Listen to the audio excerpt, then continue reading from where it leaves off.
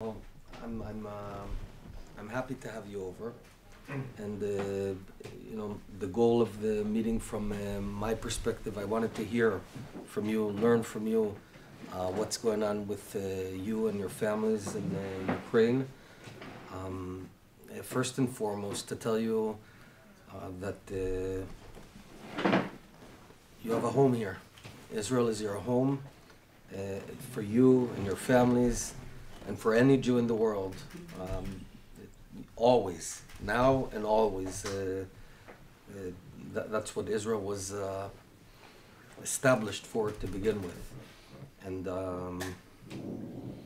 I can't even imagine what you're going through right now. And I want to learn about it.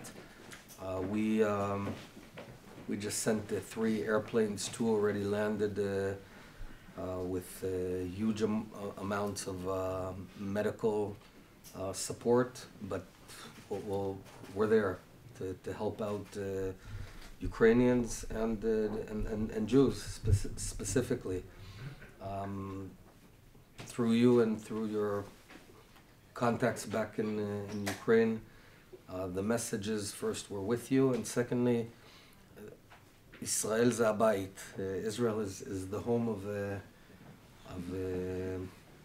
every Jewish man and woman.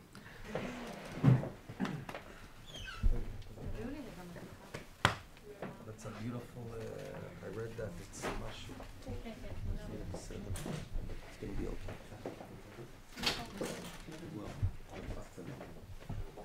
Prime Minister, thank you very much for all what you say, what you told us. It'll be okay.